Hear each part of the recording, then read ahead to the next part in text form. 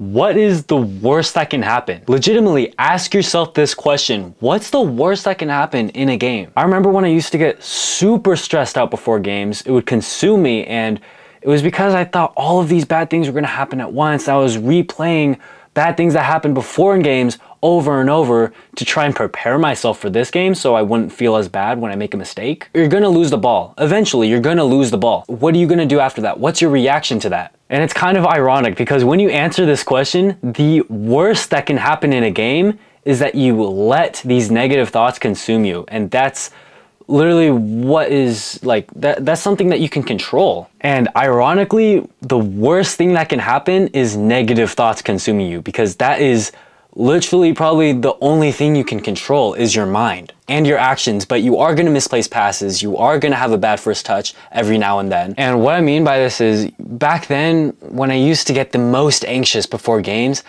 I thought this whole game was binary. I thought I had to either care or not care in order to control these feelings and these emotions that I get, this anxiety that I get before games and even during games. But the thing is, you have to find the balance. You can't care too much to the point where you're caring too much about all these mistakes that it consumes you, but you can't not care, because then you're just gonna blow off every mistake and it's gonna happen over and over and over, and that's not what you wanna happen. You have to find the common ground. You have to care enough to keep high standards for yourself, but also not care about things that you can't control, like people yelling at you and having a bad first touch every now and then, because it's gonna happen. But it's your reaction, the way you bounce back, that's what matters most. And honestly, guys, you're supposed to feel nervous before games. That's just shows that you care. Like, don't feel bad about having anxiety before a game, because it genuinely just shows that you care. But it's about controlling this anxiety, and the more you go through anything in life, the easier it becomes to control. So the more games you have, the more stressful situations you're put under.